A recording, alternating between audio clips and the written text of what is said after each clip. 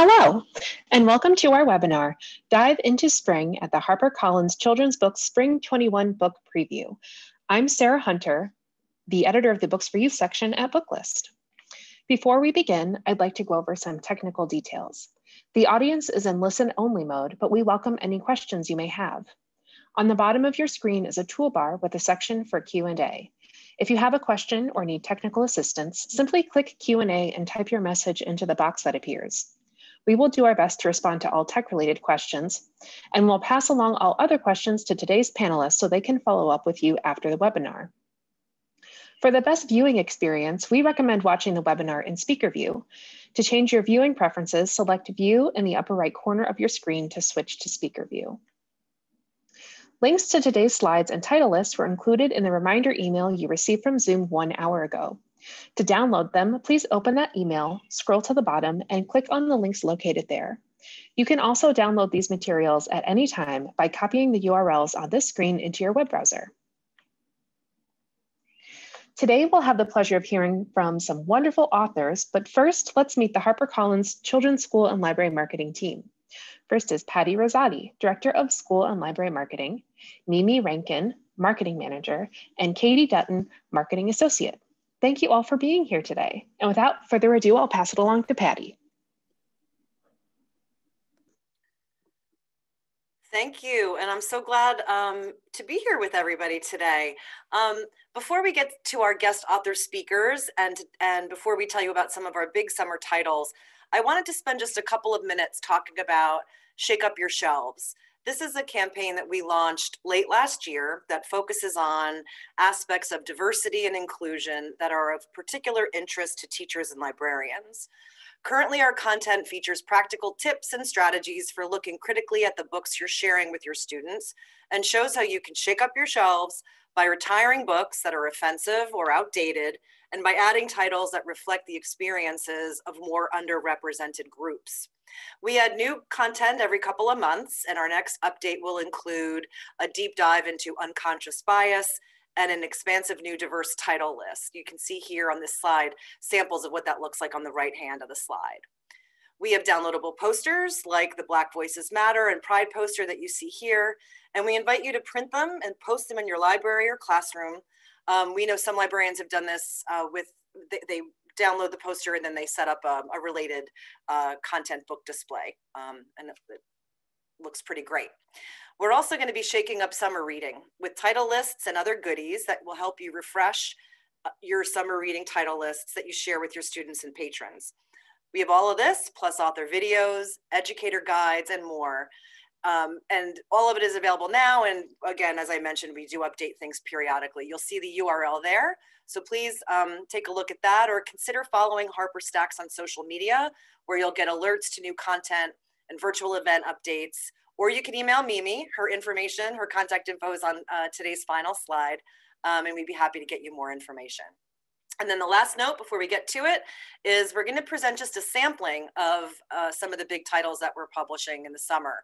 We've got lots more goodies. So we will have an Edelweiss link that you'll receive tomorrow in the email. And I think Mimi popped it into that chat box.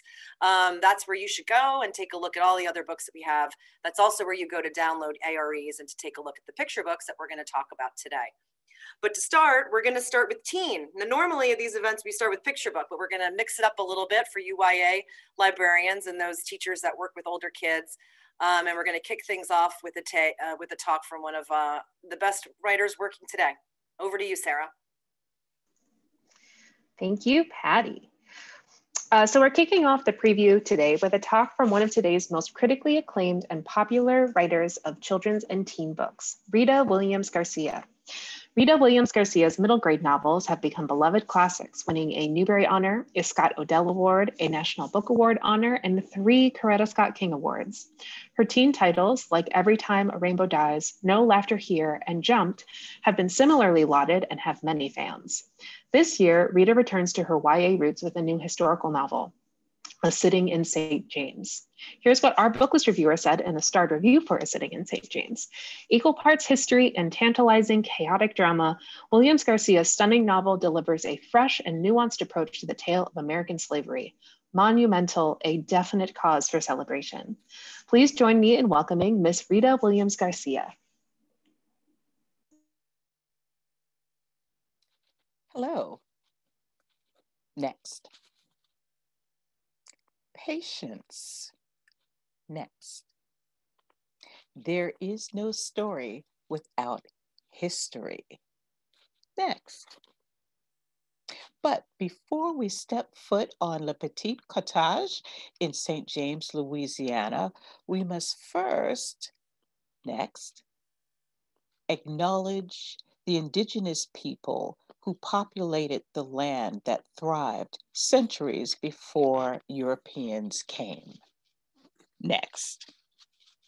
Again, we must go back to history, this time to the French Revolution, where a 13-year-old girl is deposited at a convent by the royal family, and she is given a choice: marriage to a peasant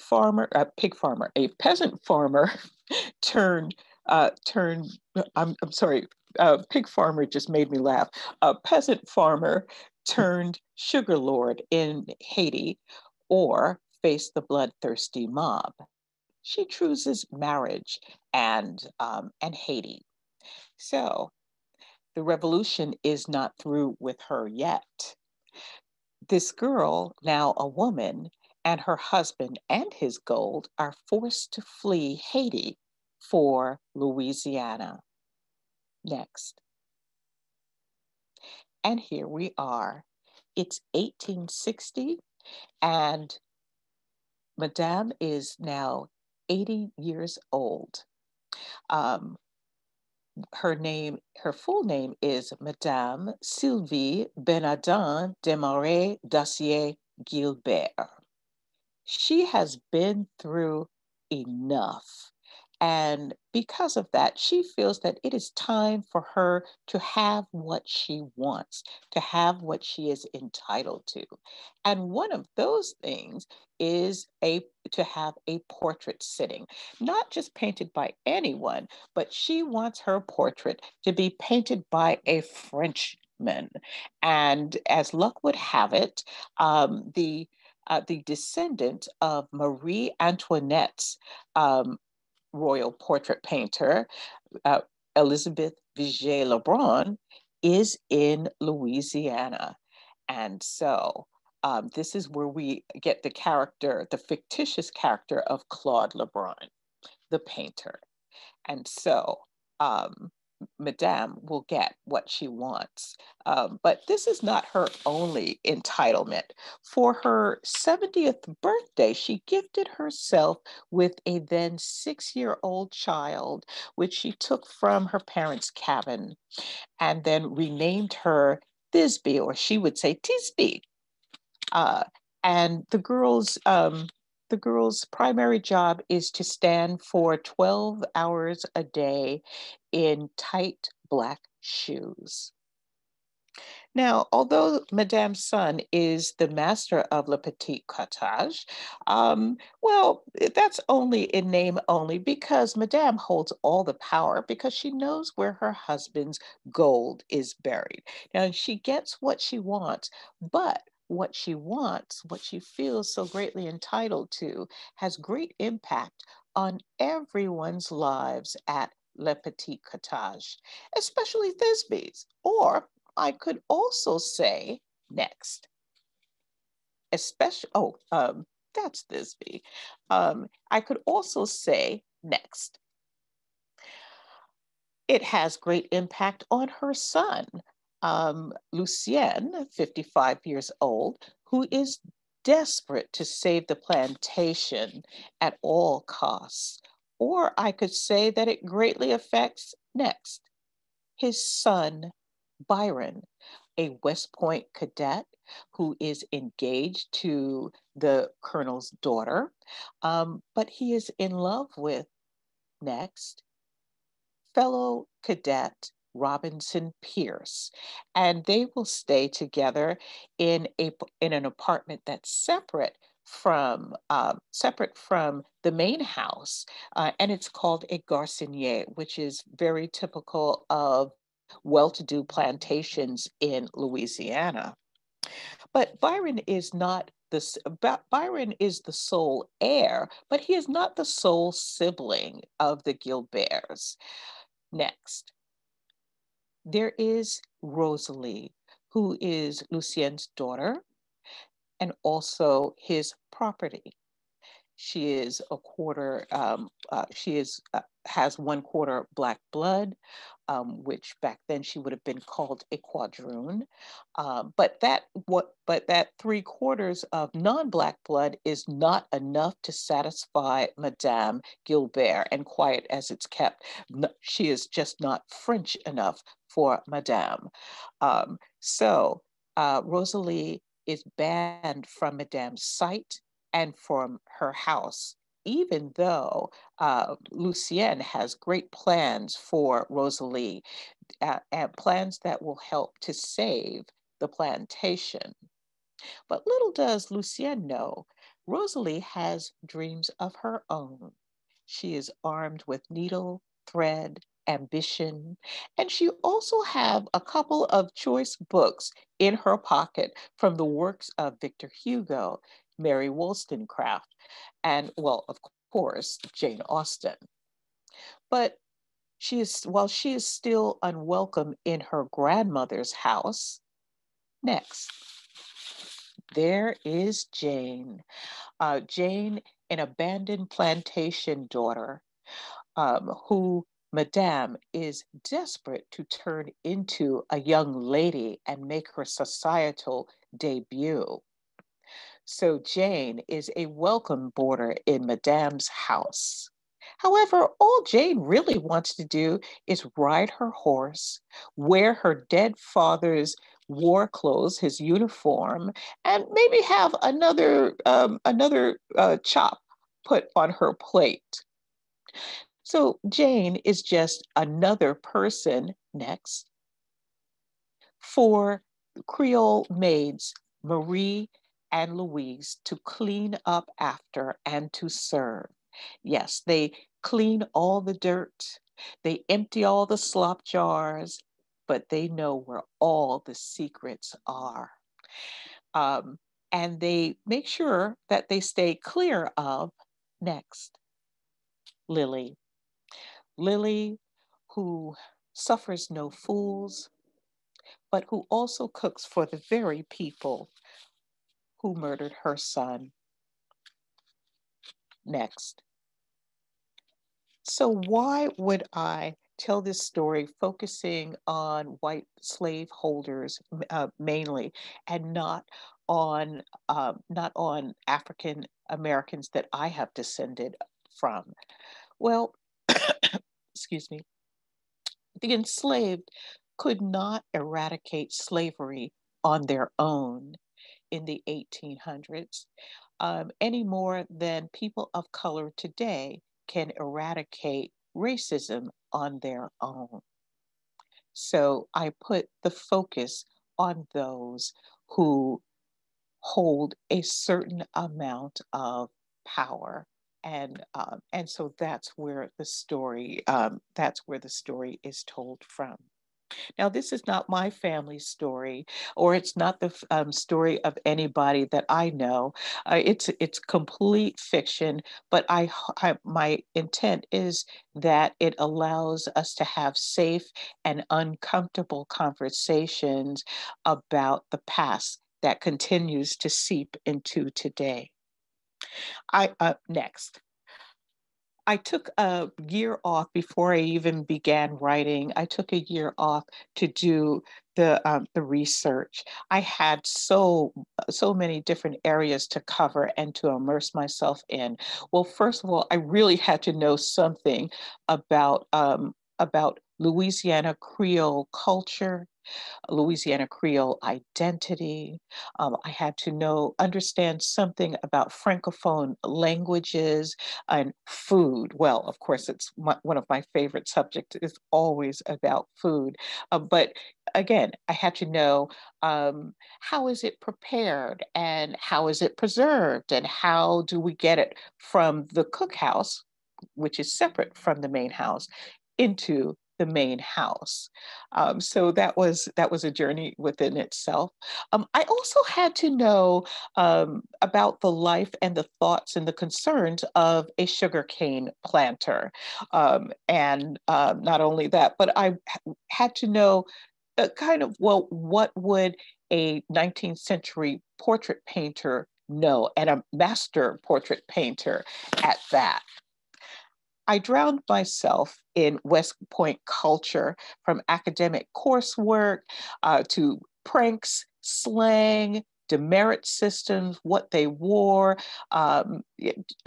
their camp, the furlough system, all of that, just to kind of get a sense of the two characters who would be West Point cadets. Now, it was also a little fun for me because I come from a military family.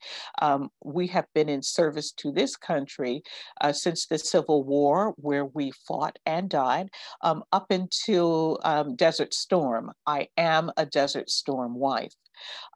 So just really kind of drilling into the military history and West Point culture really helped me to shape both Byron and Pierce, and to understand something about West Point tradition that they might have pride in.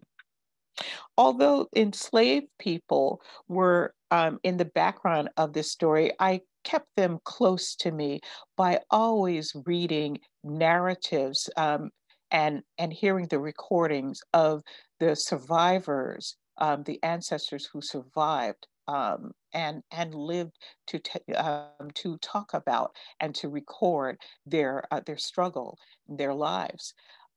There's something to be said for federal programs that sponsor and employ unemployed people who then go out and do this work of collecting these stories, and then become archives that we have today. Next. Then after the study, then I began to write.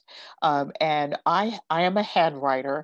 These are the books that I wrote this story in. There is some research. You might see the little sticky tabs on the tops of my Moleskine notebooks. And yes, I'm a faithful gel to pen user, but I feel like I have to handwrite next. Yes, you can play. Yes. I really do have to handwrite because it's really the only way that I feel the rhythm of what my character's journey is. And just I start to really drop down into the story and be there with them when I'm actually kind of stirring the gumbo, writing the words. Next. So the inspiration for a sitting in St. James comes from three places. It comes from a dream, a daydream, and a very real little boy, well, young man now, who attended a screening of a Stanley Nelson's documentary on the Black Panther Party. And during the Q&A, he asked, why do they hate us? Since I was there for the children, I was there to answer. So I said, it's because when they see us, they don't see a human being. And even though, to be honest with you, I did not want to write this story, I did not want to write about this period in our history, but I felt as though I needed more of an answer for this young man, and so I began to really think about the people who felt entitled to own, sell, use, separate families, and torture and even kill Black people. Now, villains and villains are, and like monsters, they're easy to create, but they're also easy to dismiss as real people in history. So I thought that it was important that that we got to know the Gilberts, their life, and what was important to them. So if I've done my job at all as a writer, you will feel for the Gilberts, the slave-holding Gilberts. You will curse them. You will be disturbed by them. And at times you might even root for them. But just know that they are playing their part in American history, that we are still feeling today, and that they have also played their part in telling a sitting in St. James. I thank you all.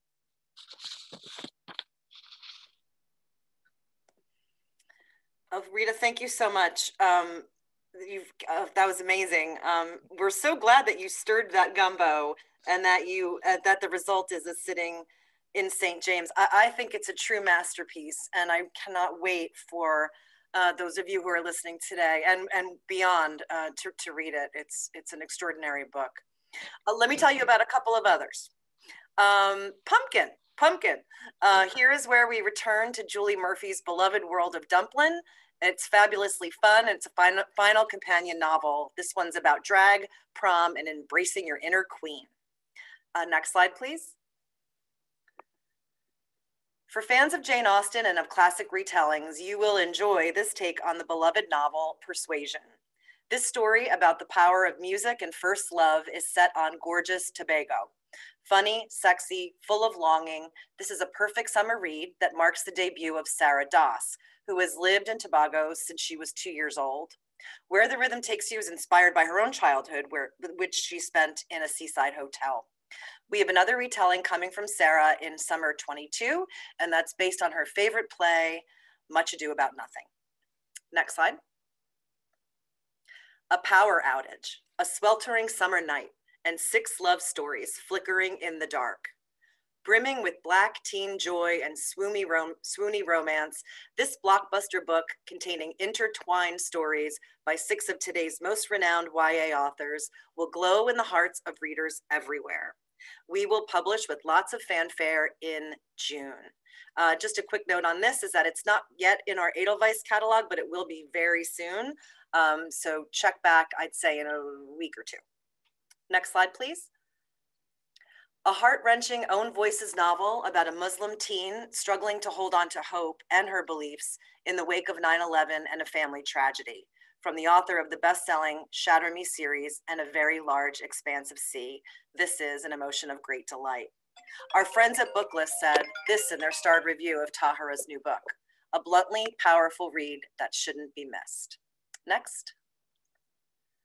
Many of you are familiar with Elliot Schrieffer. He's a New York Times bestselling author, has twice been a finalist for the National Book Award, and so many other accolades. He's also one of the greatest human beings on the planet, in my opinion.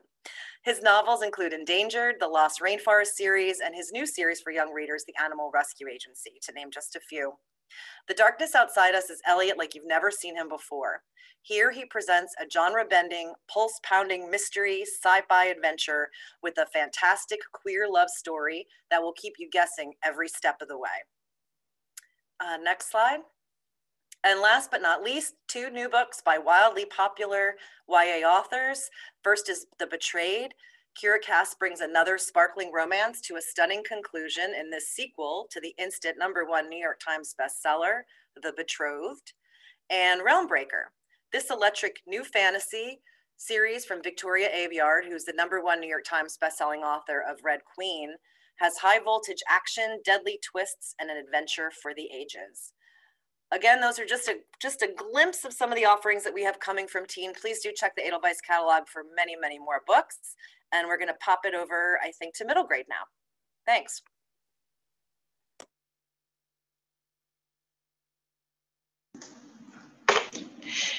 Thank you. So next up, we have an author talk from New York Times bestselling author ERIN Kelly. She was awarded the Newbery Medal for Hello Universe, and just a few months ago, a Newbery honor for We Dream of Space. ERIN grew up in Lake Charles, Louisiana, and now lives in Delaware and teaches at both Rosemont College and Hamline University. ERIN is a true superstar when it comes to capturing that unique and authentic feeling of coming of age. She has said, "I want young people, especially the quiet, overlooked, lonely kids out there, to know that they are seen." ERIN's new book, Maybe, Maybe, Marisol Rainey, is geared toward a younger audience and includes ERIN's own illustrations throughout. Our Booklist reviewer loved this one too and said in the starred review, "An immediately engaging and ultimately rewarding choice for readers moving up to chapter books." Please welcome ERIN Kelly. Thank you so much. I am so thrilled to introduce you to Marisol today. It's always exciting when a new book is released, but this book is particularly special to me, and I want to explain why. And as I share the background of this book, you'll get to know Marisol a little bit better and me as well. So when my editor and I discussed the possibility of a series of books for younger readers, I was immediately excited. And that excitement quickly turned to frustration and fear because I was writing for a younger audience that I wasn't accustomed to. I couldn't quite find Marisol's voice. I really struggled. I thought a lot about the books that were out there, like Clementine and Ramona, all the books we love, and I couldn't quite figure out how my authorly voice fit into that universe. So one day, back when we could see people, I was in my editor's office in New York, and I confessed to her that I just could not find Marisol's voice. I was trying to write a really precocious kid, but I wasn't a precocious kid. So I just couldn't figure out what I was doing. And my editor said, "Why don't you just write about yourself at that age?" And I immediately scoffed. And I said, "No one would want to read that book. I was not interesting." And she said, "I don't believe that for a second." And I said, I was too afraid to even climb a tree. And she just kind of gave me this long knowing look, right? So on the train ride home, I realized something. I realized that Virginia was right. I was an interesting kid, not because I'm uniquely interesting, but because we all are interesting, every single one of us. And just because I didn't take up a lot of space when I was a kid, just because I was quiet with my nose in a book, did not make me any less interesting than any other kid, right? So on the train ride home after that meeting, I started thinking about myself as a kid, as a 7 or 8-year-old kid. I thought about how I would get up in the middle of the night because I couldn't sleep, because sometimes I would have the worry-wart brain. I mean, sometimes I still do, and I couldn't sleep. So as a little girl, I would get up in the middle of the night and I would sneak into the living room and I would turn on the TV and I would turn on AMC, American Movie Classics, and they would show silent movies in the middle of the night. They would show Charlie Chaplin specifically in the middle of the night. And I would sit there cross-legged on the carpet and I would watch these Charlie Chaplin films. You didn't need sound to watch them, so I wouldn't wake anyone up. And I would just sit there and I would cry and I would laugh. If any of you have ever seen a Chaplin film, you know what I'm talking about. So on this train ride, I started thinking about that. I started thinking about how when I was a kid, I fervently believed that all inanimate objects had feelings. I would talk to the furniture so the furniture wouldn't feel lonely. I would apologize to the door if I closed it too hard. Of course, all my stuffed animals had feelings and thoughts and emotions. So I started thinking about how I would put my stuffed animals on rotation. So all of them would get an opportunity to sleep with me in the bed. That way, none of them would have their feelings hurt. I thought about how much I loved my best friend, Roz, with a depth that can only happen between elementary school BFFs. I thought about how grown-ups often told me I was too sensitive, and I came to believe that being sensitive was a bad thing. I thought about how afraid I was of so many things, and it seemed like I was the only one who was afraid. I was afraid to put my toes in the ocean, even if I was holding my mother's hand, because I was convinced I'd be swept away. I was afraid of escalators. I was afraid of going downstairs. I was afraid of baseball and sports. I was afraid of breaking a bone. I was afraid of trampolines. And I was afraid of climbing trees because I was convinced I would fall. So I took all these things and created Marisol. So Marisol is basically me at 8 years old. She is half Filipino, half white. She has an older sibling. She lives in Louisiana, where I grew up. She gives names to all the inanimate objects in her house, which is something I still do. Like the desktop I'm talking to you right now on is named Theo, Dr. Theopolis. She loves silent movies. She loves her stuffed animals. She loves her best friend, Jada. And there is a magnolia tree in her backyard that she is afraid to climb. So once I knew Marisol, since I am Marisol, her voice came to me clear as a bell, and I started writing. So maybe Marisol Rainey, the first book in the series, is about Marisol, who has a tree in her backyard that everyone considers the perfect tree for climbing, and everyone climbs it except Marisol because she's too afraid.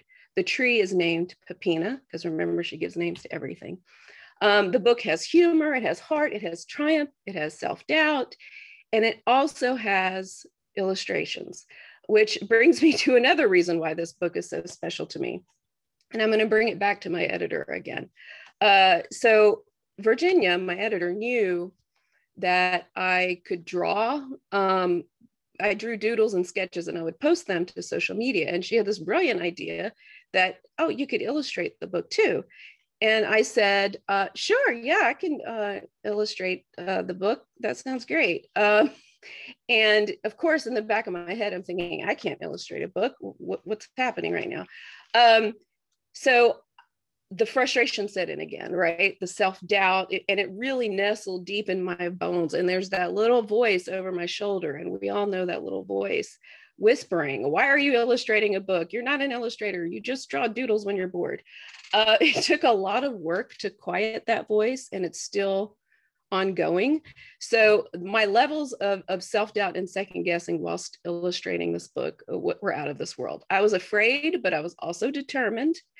So anytime I was invited to speak at conferences, you know, often these conferences would have illustrator panels or illustrator workshops, and I would attend those. You know, one time I gave a keynote at an SCBWI conference, and after the keynote, I walked with the attendees next door to where there was an illustrator workshop, and I sat down and I was taking out my notebook, and this woman said, "Didn't you just give the keynote address?"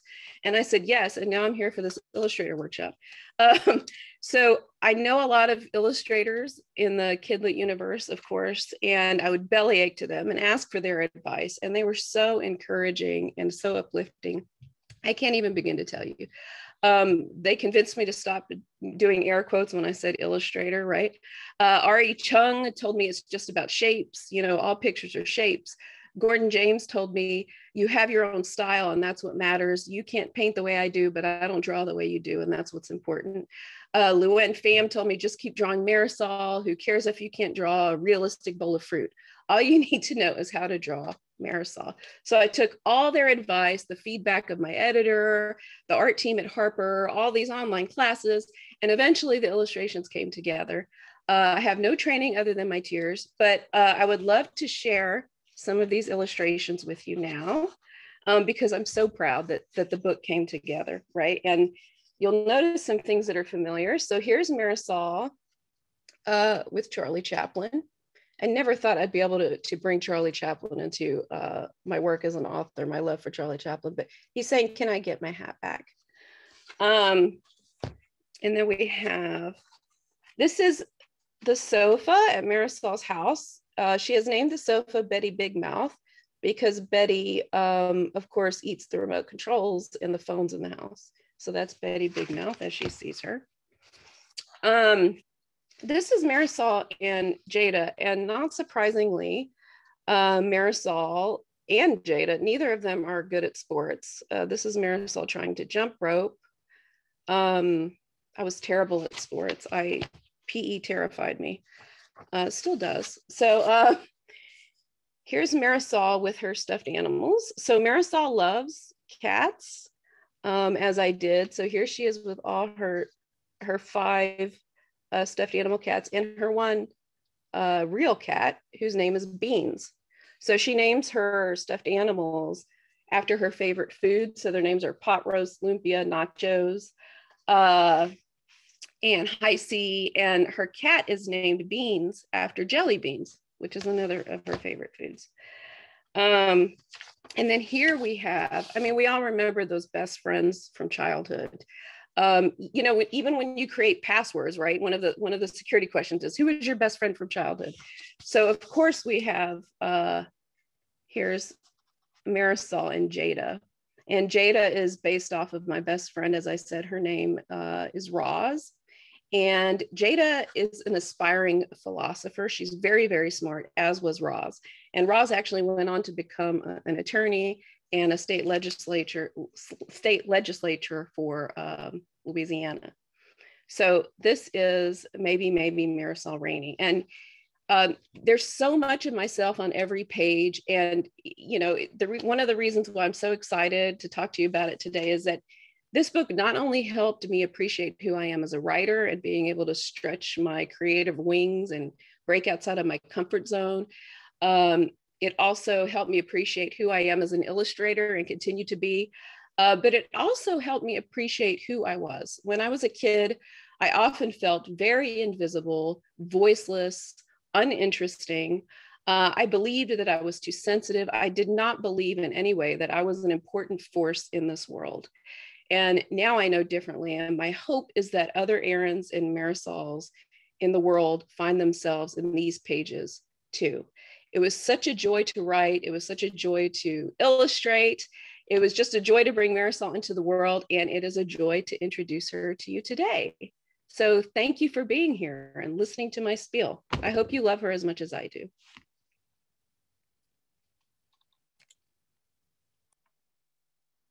All right, thank you so much, ERIN. That was absolutely wonderful. Hi, everyone. My name is Mimi Rankin. I'm a member of the school and library team, and I'm going to tell you about some of the middle grade titles we have heading your way this summer.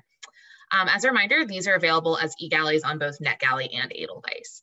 So first up, we have The Shape of Thunder. This is an extraordinary new novel from Jasmine Warga, Newbery honor-winning author of Other Words for Home, about loss and healing and how friendship can be magical. Cora hasn't spoken to her best friend Quinn in a year. Despite living next door to each other, they exist in separate worlds of grief. Cora is still grappling with the death of her beloved sister in a school shooting, and Quinn is carrying the guilt of what her brother did. When Quinn thinks she has found a way to stop that terrible day, she enlists a hesitant but curious Cora, and the two find that leaning on friends may be the key to healing. This book is gripping and such an age-appropriate exploration of grief. It's really a bridge to terabithia for a generation all too familiar with the threat of gun violence in schools and elsewhere, as we know. Next. Next is Da Vinci's Cat. Two unlikely friends, Federico in 16th century Rome and Bea in present-day New Jersey, are linked through an amiable cat, Leonardo da Vinci's mysterious wardrobe, and an eerily perfect sketch of Bea. Newbery honor author Catherine Gilbert Murdoch's Da Vinci's Cat is a thrilling time-slip fantasy. It will appeal to fans of When You Reach Me and A Wrinkle in Time. And it also features black and white art of Da Vinci's Cat by Caldecott medalist Paul Ozelinski throughout. Next. From National Book Award winning author Catherine Erskine of Mockingbird comes a heartfelt, poignant novel that tackles grief, change, and the struggle to let your voice be heard. Lily has been homeschooled her entire life until her dad passes away when she starts public school and discovers the cruel reality of bullies. Following Lily's journey and the snarky, insightful, and humorous commentary from Libro, the actual book, who guides readers through this thoughtful tale, makes Lily's Promise a strong title for social emotional learning. Next. The New York Times bestselling author of Dread Nation makes her middle grade debut with a sweeping tale of the ghosts of her past that won't stay buried, starring an unforgettable girl named Ophi. Justina Ireland has brought her incredible skill of detailed research and writing historical fiction to the middle grade space, telling the story of a young girl living in Jim Crow America as she has to flee from Georgia after her father is murdered by white supremacists. Next. Next is Truly Tyler, the fifth book in the best-selling Emmy and Friends series of full-color graphic novel hybrids, features beloved characters Emmy and Tyler, who is our first boy POV. Next. And then finally, I'd like to tell you about our new titles this summer coming from the Heartdrum imprint. For those of you unfamiliar, Heartdrum is one of our newest imprints here at HarperCollins Children's and is the first wholly native imprint at a major children's publisher. So this one is JoJo McCoon's. It is full of pride, joy, and plenty of humor. This first book in an all-new chapter book series by Dawn Quigley celebrates a spunky young Ojibwe girl who loves who she is. Next. With Faith, Trust, and Pixie Dust, our next summer book from Heartdrum whisks us off to Neverland. In Cynthia Lydic Smith's retelling of Peter Pan, stepsisters Wendy, yes, that Wendy, and Muskogee Creek Lily follow the mysterious Peter off to a magical island with their little brother Michael, but all is not what it seems, and Peter may not be as gleeful as he let on. A retelling that uplifts, rather than harmful stereotypes, Indigenous peoples. This carries all the magic of The Boy Who Never Grew Up in this beautiful reimagining. Next. And finally, Brian Young's, who is a Navajo debut novel, A Contemporary Navajo Hero's Journey, features a seemingly ordinary boy who must save the life of a water monster and help his uncle suffering from addiction by discovering his own bravery and boundless love. An outstanding debut from a promising young Navajo author, and one really amazing and unique quality about this book is the bilingual dialogue in both the English and Navajo languages. Those are just a few of the fantastic middle grade titles we have headed your way this summer. And please check out more in our Edelweiss collection. And as a reminder, these are available on both Edelweiss and NetGalley. Thanks. So next up, we have C.G. Esperanza, also known as Charles George Esperanza, who was born in the South Bronx. When he's not working as an author and illustrator, he works as an art teacher at a senior center. His fresh and unique style and art and textile is on display in his new picture book, Boogie Boogie Y'all, a love letter to the boogie down Bronx and a celebration of graffiti art and how it can inspire and bring people together. The beat, rhythm, and energy of the text and the art make it an infectious read aloud. We're hoping he'll do a little read aloud for us today. Please welcome C.G. Esperanza. Hello, everyone. Thank you so much. It's so awesome to be here with my my DJ, Little Cat, over here. We're so excited to have heard about so many great books today and do a little read along for you guys. So I created Boogie Boogie Y'all because I am also a teacher in the Bronx. I do a lot of visual arts classes for adults to young kids. And one day I realized that the kids in my class didn't recognize that there was an amazing graffiti mural outside of our building. So from then on, I was like, I need to make something that gets kids excited about the art that, local artists are doing in their neighborhood. And that's where the idea for Boogie Boogie Y'all came along. So I am so excited to read the book to you guys today. Librarians, teachers, and picture book lovers of all ages, I welcome you to Boogie Boogie Y'all. 1, 2, 3, let's go. Boogie Boogie Y'all, the city boogied all day. Busy, busy, busy till one kid stopped to say, whoa, y'all, whoa, look at the art on the wall. Whoa, whoa, whoa, look at the art on the wall. Busy, late, in a hurry, busy, busy, busy. No one cared at all about the art on the wall. Boogie Boogie Y'all, the train boogie down the track. Everyone was in a hurry. One kid stopped to clap. Bravo, bravo, look at the art on the train. Bravo, bravo, look at the art on the train. Yuck, gross, horrible, yuck, awful, awful. Everybody complained about the art on the train. Boogie Boogie Y'all, the kids boogied in the park. Jump, skip, hop, one dog began to bark. Bow, wow, wow, look at the art in the park. Bow, wow, wow, look at the art in the park. Jump, skip, slide, hit to the hop. No one cared to bark about the art in the park. The boogie down block party boogied in the sun.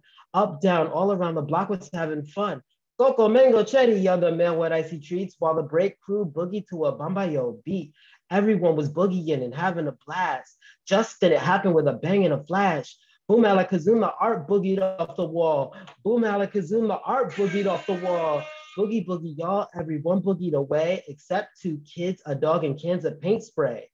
Clickety clack, click, they shook the cans and sprayed. Psst, psst, psst, you won't believe the art they made. Boogie Boogie Y'all, bang a drum, don't run. The art on the wall makes the block mad fun. Boogie Boogie Y'all, bang a drum, don't run. The art on the wall makes the block mad fun. The block began to boogie till the block became the art, or the art became the block. I forget that part. Boogie Boogie Y'all, we boogied down and had a ball, and that's the tale of how the art came off the wall. Thank you so much. So yeah, this is a story that I'm hoping that young kids and teachers, librarians will all just have a blast reading. And I grew up loving rhyming books, loving hip hop. So I definitely am excited to kind of have more of a musical experience with my picture books. My last picture book that I made was Red, Yellow, Blue, and a dash of white too, which I love reading to kids. And it's about color mixing and also rhyming and very musical. So I'm definitely always excited to do this kind of work. And yeah, I really hope you guys enjoyed the book. If you read it and you love it, feel free to drop, a review, comment somewhere. I'd love to read what everyone thinks about this. And yeah, thank you so much.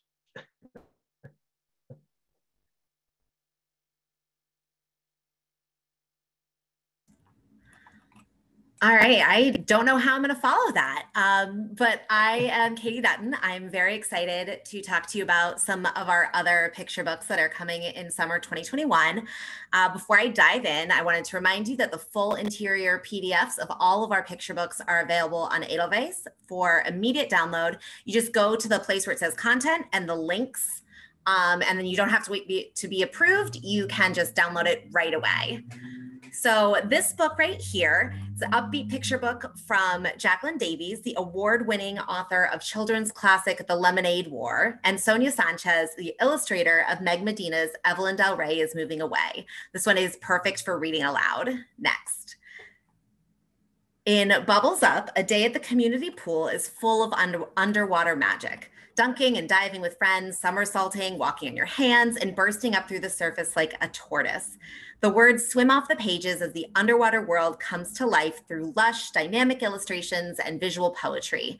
This book is a perfect read for kids like me who spent their entire summer at the pool, but it's also an incredible read for those who might be anxious or nervous about swimming, since it touches on themes of self-confidence, imagination, self-awareness, and it really helps to show kids how powerful they can be when they believe in themselves.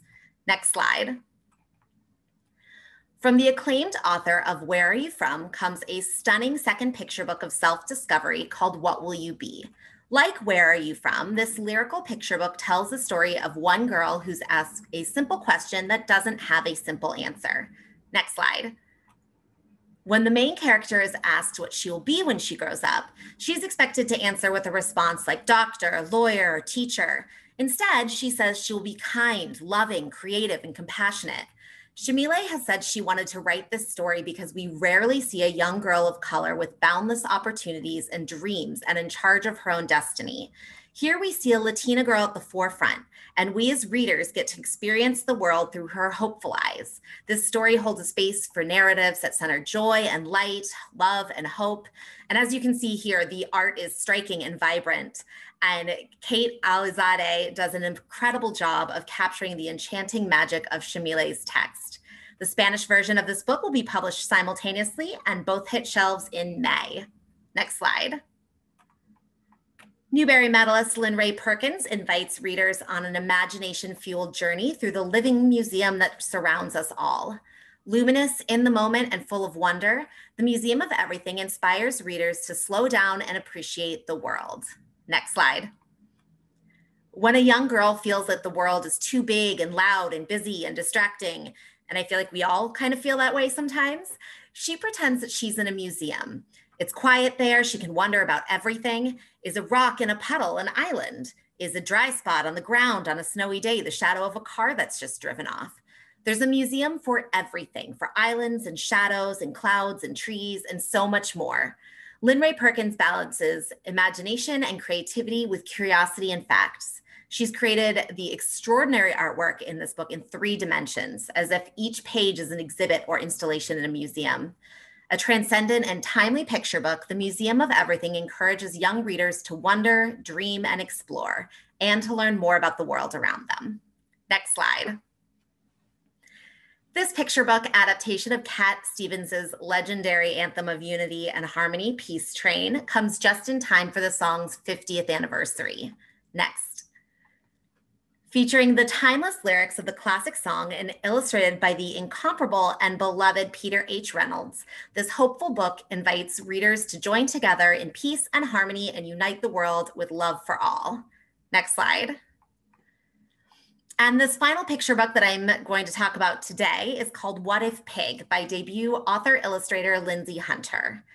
When Pig gets the brilliant idea to throw a party for Mouse and their friends, he can't help but think of everything that could possibly go wrong. After all, what if a lion eats all the invitations? What if nobody comes? Or worse, what if everyone comes and has an awful time? Next slide. In this adorable story, Lindsay's charming, bright illustrations pair perfectly with the sweet and funny story about friendship and the endless wonder of what if that readers of all ages can relate to. This book is not only adorably quirky and charming, but it's also an incredible title for social emotional learning with themes of self-management, self-awareness, and social awareness. At its core, it's a story about friendship, as Mouse serves as a voice of reason for Pig, providing stability when Pig's anxious thoughts start to spiral. You can see an illustration of that right there. I love the way that these illustrations convey emotions so simply and so well, both the worry and anxiety that you see in these spreads and the joy and hope you see in others throughout Pig's emotional journey. And that's it for picture books. Thank you for listening. And then real quick, I just want to tell you about I Can Read comics. So I know you all know the I Can Read line that's been around for decades. So we were thrilled to introduce I Can Read comics as part of both the I Can Read line and our graphic novel imprint, Harper Alley. These early graphic novels are leveled the same way as the rest of the I Can Read books with level 1, 2, or 3. Next slide, please. But each book also has a guide on how to read graphic novels. Visual literacy is a huge skill in today's media-rich world, and these are the perfect introduction to developing reading of both words and pictures. These first titles will go on sale in June.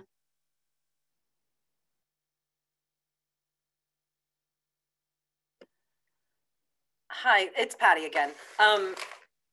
Here's some information about Edelweiss and NetGalley, which we've mentioned a number of times. We just want to make sure you don't miss it.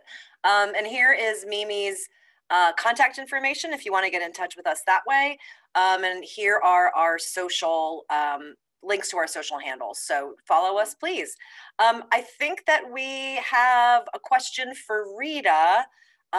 Stephanie, well, why don't I ask it? The question that I saw was, Rita, are you there? Can you, do you have time for a question? You just would need to unmute. Unmute. Yeah, there you go. Look at you. You're like a pro at this Zoom thing. I am here. The question is, what surprised you in your research? Okay, one of the very first things was a reminder to not begin with any preconceived notions and to just be ready, be prepared to learn. And the first thing that I learned was that the first definitions of who was considered Creole in Louisiana or in the territory, in the Louisiana territory, were the French and also the Spanish settlers, the descendants of those first French and Spanish settlers, and that they were Catholic. So they were, so these were descendants of the first Europeans. Those were the first Creoles. And so it amazed me that that there were white Creoles. I thought, well, Cajuns, yes, but you see, so you cannot start with preconceived notions. You have to come ready to learn. And then Creoles evolved to what we know now, which is that kind of mixture and diversity of European, African, Caribbean, Native American people joining and creating a culture that becomes what we know as the Creole culture. Great. Thank you, Rita. Good advice for all of us, isn't it? One last question, and this is for ERIN. Is there a sequel coming to Marisol? Yes. So as it stands now, it's a 3-book series. So the sequel is scheduled for next year. And each book will be Marisol kind of overcoming a thing that she's afraid of that she doesn't think that anyone else is afraid of. So the first book is her learning to climb a tree, and the second book is still in the works, but will probably have something to do with sports. Yeah, well, I can relate to that, Erin, and I think maybe some of our viewers can too, maybe some. Thank you, everyone. Thank you, Charles. What a great job you did. What an awesome read aloud. You know, lots of us do read aloud, so to hear you do it was really great, really terrific. Thank you so much. Yeah, you bet. Thank you for being with us. And I think that's it. I think I'm going to pop it over to Booklist. They might have a couple of final housekeeping things for everyone. Again, thanks everyone for coming and being with us today. We loved having you here. Thanks a million. Thank you so much, Patty. And thank you again also to Charles, Erin, and Rita for your fantastic presentations, just like jaw-droppingly good. And another huge thank you to all of today's wonderful panelists. Tomorrow, all attendees will receive an email containing links to today's slide presentation, title list, certificate of completion, and video recording. For more about Booklist webinars, be sure to visit www.booklistonline.com/webinars, where you can view archives of past webinars and register for upcoming ones like the ones you see here. If you haven't already, please be sure to check out the Booklist Reader, where Booklist contributors post about all things books and library land. Not yet a subscriber? Pair the page-by-page reading experience of print with the convenience of online access at booklistonline.com and lock in print, online, digital, and archive access by taking advantage of this special webinar offer to get Booklist for only $75. While you're perusing Booklist Online, be sure to check out Book Links, a quarterly supplement to Booklist, perfect for educators and school librarians. It is now freely available to all. To start reading, type booklinks.booklistonline.com into your web browser. Did you know registration for ALA's virtual annual conference and exhibition is now open? Taking place between June 23rd and 29th, this year's conference will feature amazing speakers, educational programming, and an opportunity to connect with colleagues and librarians everywhere. Plus, if you register before April 16th, you'll save on registration rates. Visit 2021.alaannual.org for more. And finally, thank you again for joining us for today's webinar. And one more thank you to our sponsor, HarperCollins Children's Books. This concludes today's webinar.